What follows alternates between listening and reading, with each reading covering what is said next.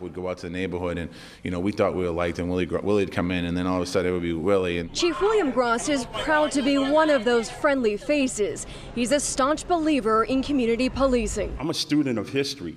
There was negative history going back 50s, 60s, 70s, 80s. But through the vision of forward-thinking leaders that brought on community policing, it changed us from being the warrior class to where we work collaboratively with the community. Chief Gross was the city's first African-American police chief.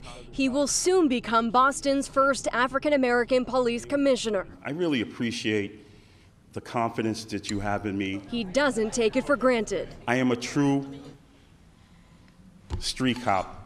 I started in Dorchester, 1985. His single mother raised 3 children in this Dorchester neighborhood, including a son that rose the ranks from patrolman to the gang unit to the night command. If you want change, be the change. That's why I became a police officer. He credits the second parent he calls his community and that tough mother. I told her I was getting a National Community Policing Award today.